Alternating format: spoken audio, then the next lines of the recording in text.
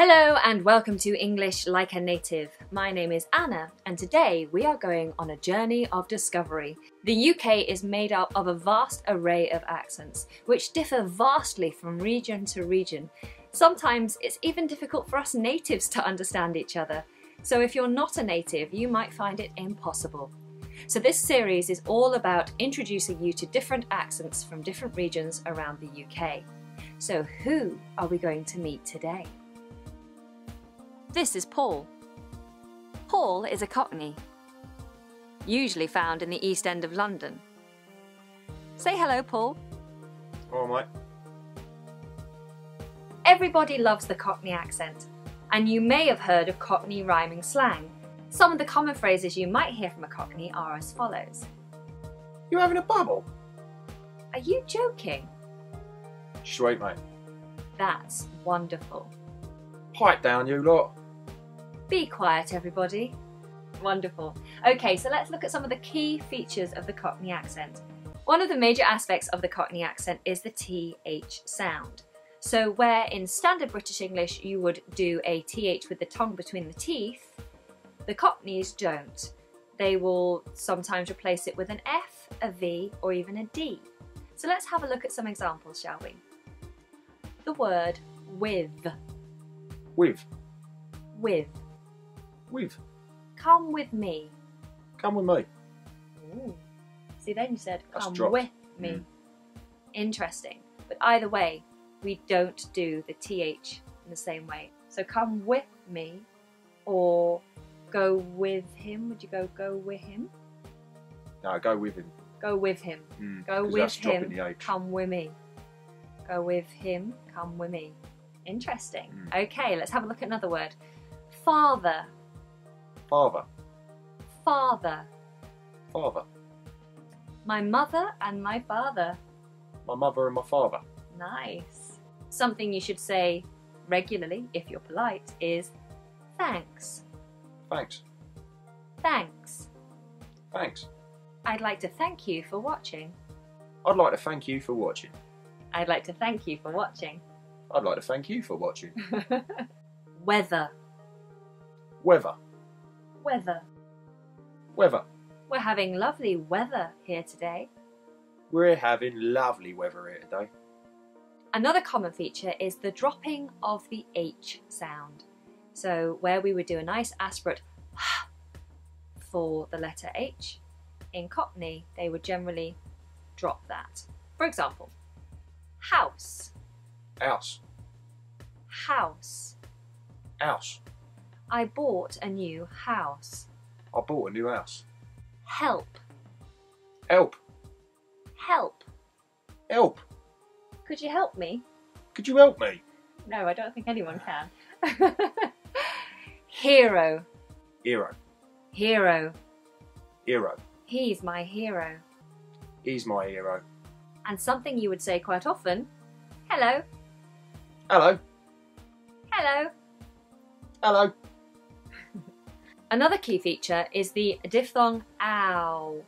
Ow. So in standard British English, we take the two vowel sounds, we run them together smoothly. Ah, ooh, ow, ow. But the Cockneys do more of an ow sound. It's sharper, less of a diphthong. Ow, ow. Generally quicker. Generally quicker. Okay, so less of that slide from one vowel to the other. So let's look at some examples. How. Ow. How. Ow. How are you? How are you? Now. Now. Now. Now. I need to go now. I need to go now. Allow. Allow. Allow. Allow. I cannot allow you to pass. I cannot allow you to pass. Another diphthong that is different in the Cockney accent is the I diphthong. I. In standard British English, we start this diphthong more open. I. But in Cockney, there's less space. Oi. Oi. Should I let the genuine Cockney give that a go? So if I say I, you would say I. I. I. And you'll notice again, it's quicker. So I take more time, Enjoy that movement, whereas Paul just rushes it through. It's better that way. So let's look at this sound in some words.